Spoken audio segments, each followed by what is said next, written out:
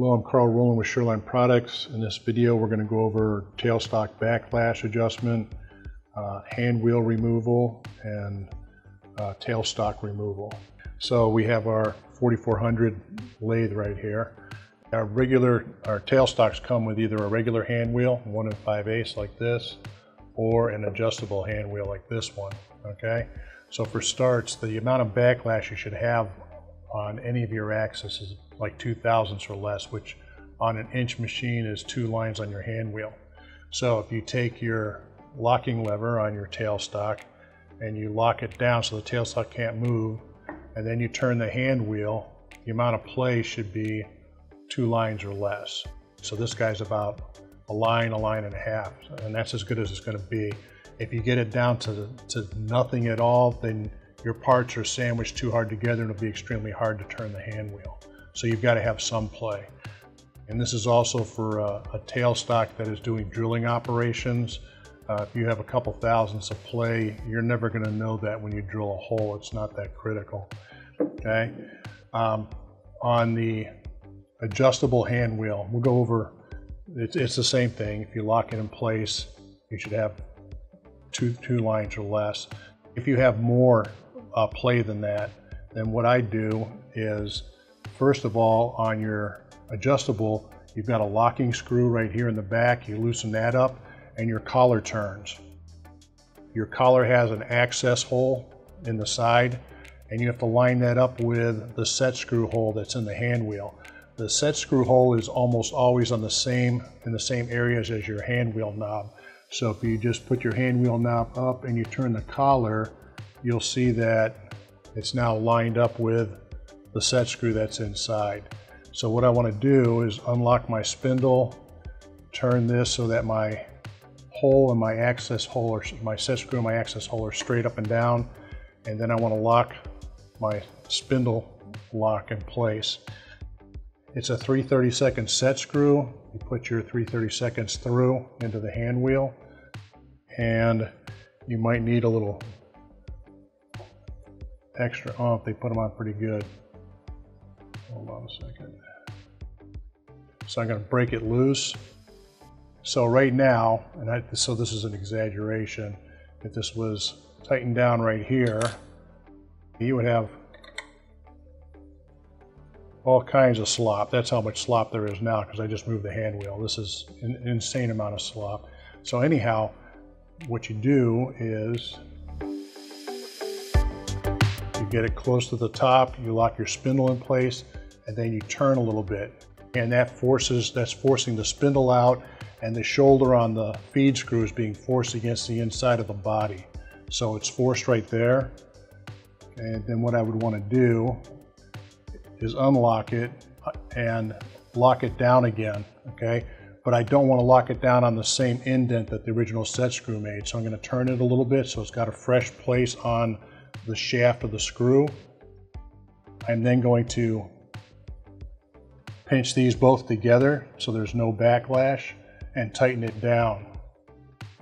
Now, if I go to turn it, this guy went from almost 2 to about 1 thou worth of backlash. Then if I loosen this,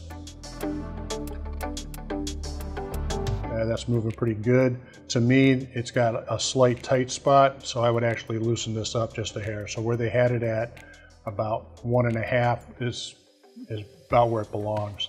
So I'm going to tighten it down again. I'm going to turn it to the right to load the screw. I'm going to loosen it. And I'm just going to hold it gently against it.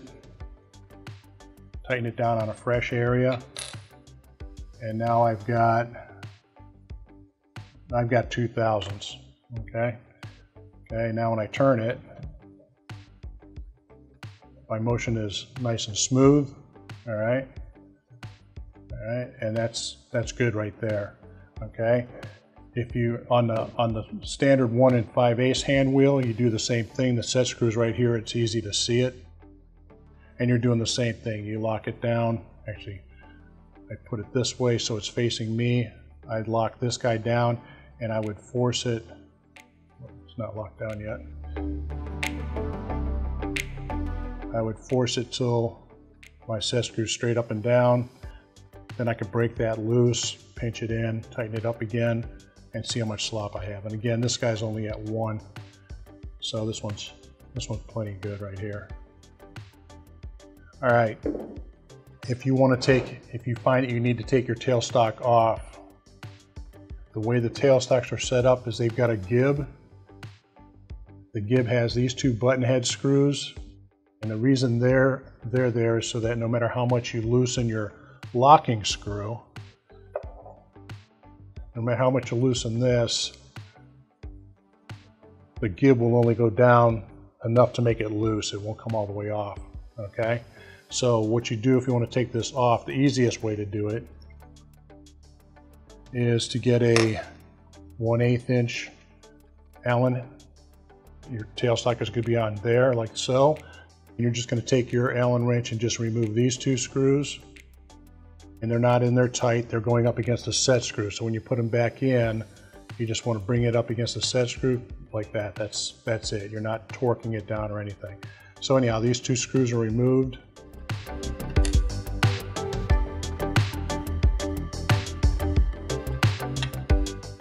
Then you loosen the locking screw entirely, and as you do that, the gib comes off.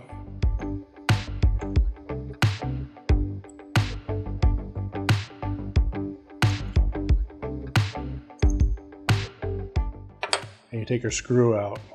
So the gib's off, the screw's out, and then your tailstock just comes right off of the machine once the gib is removed, okay? All right, and then you put your other tailstock on or whatever you're doing. So that's the one way to remove it. That's the way I suggest you remove it. To put it back in place, you put it back on, your dovetail against your dovetail, put that in place, even it up, put your locking screw in, and just bring it down until it's just snug. Right there's good. Then put your 832s back in. They go in, and again, you can tighten it by finger until it's close, and then just put an Allen wrench on it and just make it snug. So that's by finger right there. My Allen wrench.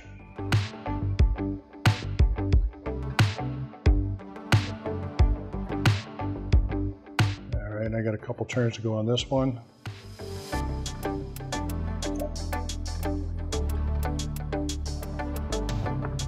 Okay, so right there, snug, and I'm going to back it off a little bit. Same with this one. I'm going to go snug, then back it off about a 1/4 turn. Then if I loosen my locking screw, tailstock moves easily, locks it in place. So you're set right there. Okay. The alternate way to remove your tailstock is to remove the hand wheel on your Z-axis and then slide it off. You can do this, but why? If you do that on this one here, okay, on the Z-axis I actually have 4 thousandths worth of backlash right now. If you do it, then you're going to want to get rid of your backlash when you put the hand wheel back on. So what I'm going to show you quickly is how to take care of that situation. So right now the collar's unlocked. I'm going to turn it. Right now it lines up with the set screw hole for my hand wheel. Get it in my set screw, and I'm going to put it up about there. What I'm going to do to get rid of the backlash is get a piece of wood, something non-marring that's not going to damage anything on your machine, and I'm going to pinch it between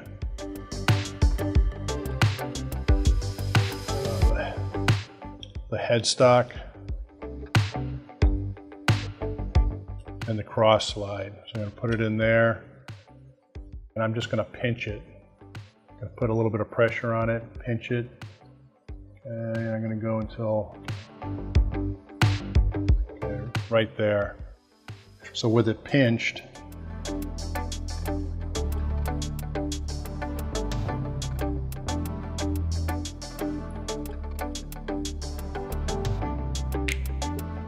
I'm going to break this loose. And then again, right now this will come all the way off. What I want to do is go to a different area on the screw. Yeah, I'll take it off and show you.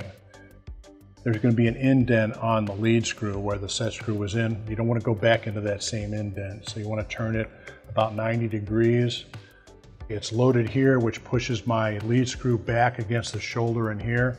So again, I want to just hold it in place, push it in, a little bit of pressure towards the lathe body, and I'm just going to snug this down. Actually, I'm going to tighten this down good. So right there, and now when I check my backlash, I'm going to bring it out here.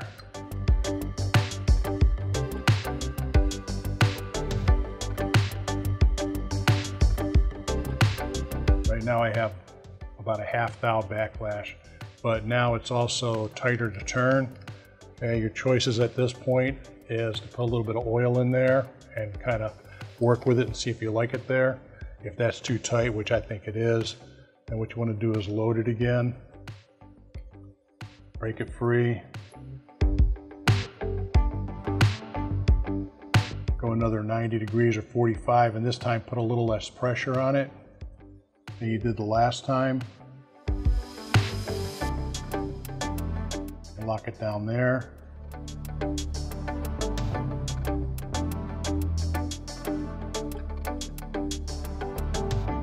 I'm going to bring it out.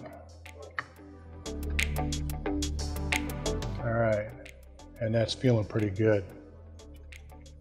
Nice and smooth and virtually no backlash. If you get it, you're going to end up with about a thou backlash on average.